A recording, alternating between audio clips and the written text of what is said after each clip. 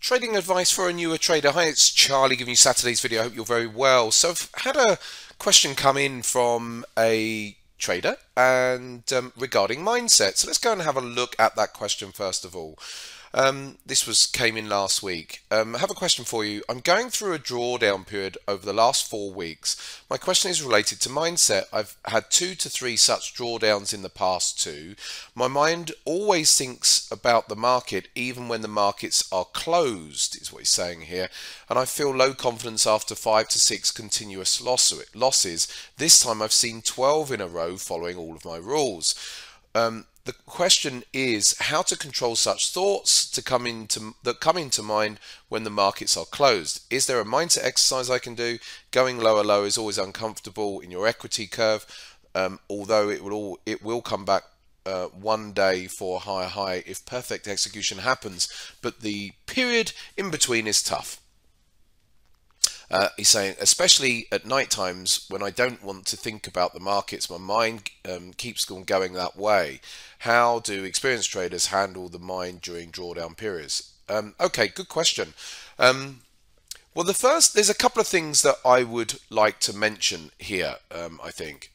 Firstly is as a mindset exercise, then we're going to come back to your trading itself, is that you have to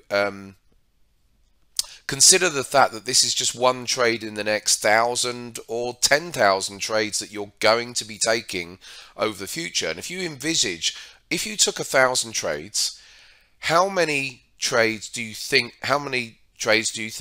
of those 1,000 are going to be losing trades? Okay, so if you're following flawless execution of your strategy, you should know this. So historically, if you took 1,000 trades, what's your win rate is what I'm asking.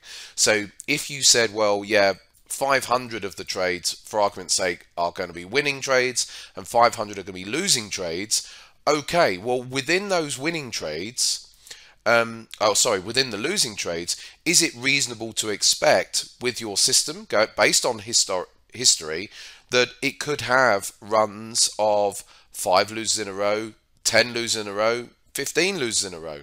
Because that's just the way that trades cluster.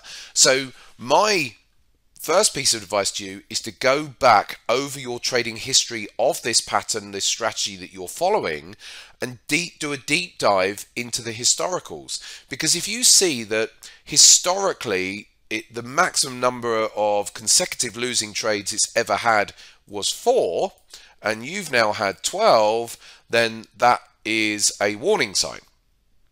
But if historically it's, oh yeah, it's done 10 losers in a row before and you've now just done 12, well, that's still within the boundaries of that, because if historically your strategy has had 10 losers in a row, then it would be reasonable to expect that in the future that it could have you'd have to allow for 15 to 20.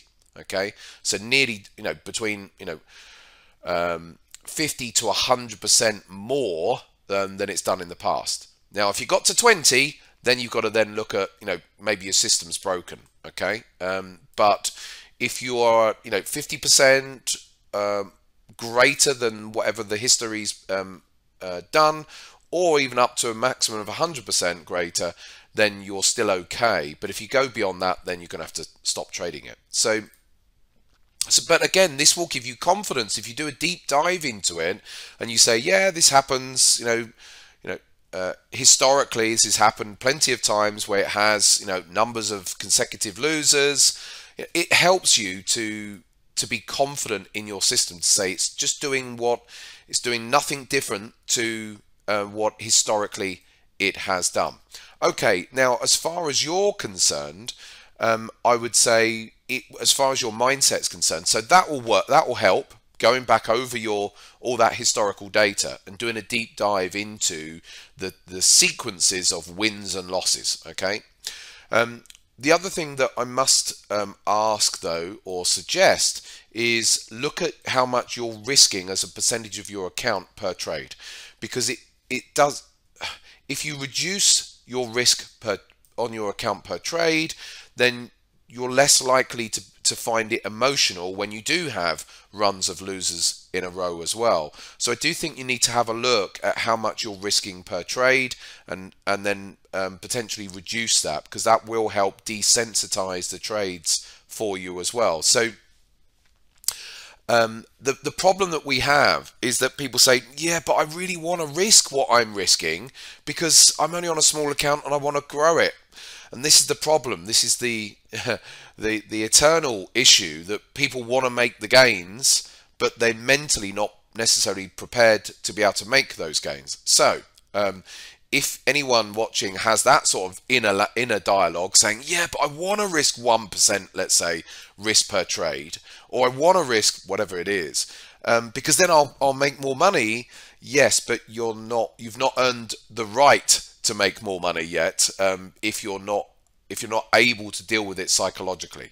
So my advice is reduce the risk per trade as well. It will help desensitize all of those emotions, plus do a deep dive. Keep reminding yourself based on the historical data, look, this is trading within its historical norms, and I have to expect that that's what's going to happen.